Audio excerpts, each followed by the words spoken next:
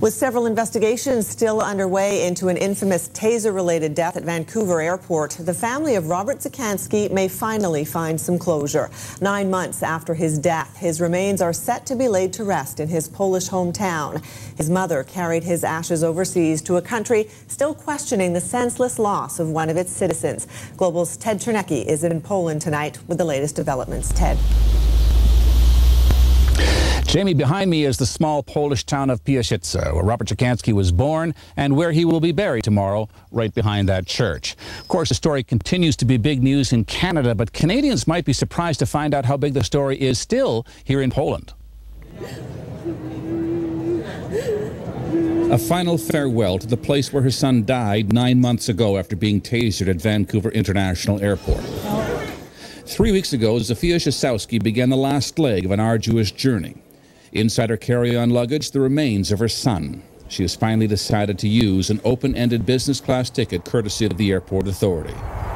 My family is here in cemetery, and I will bury my son here. Today in Piaszyce, she's making final preparations for tomorrow's memorial service, expected to be covered by at least 4 Polish television stations, including national TV out of Warsaw. Today, a half-hour interview on Radio Wrocław. The station covers a quarter of Poland. She's here because Polish media cannot understand why in Canada police investigate themselves, and why they've heard nothing about that investigation since that troubling video was viewed worldwide.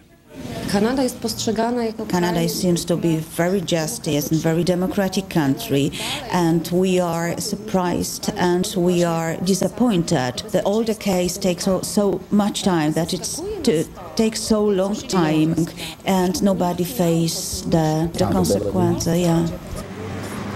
Few people speak English here, but mention the name Robert Dziekański and they all acknowledge him. His tombstone is already in place in the town cemetery, right behind the church. His ashes will be placed with those of his grandmother.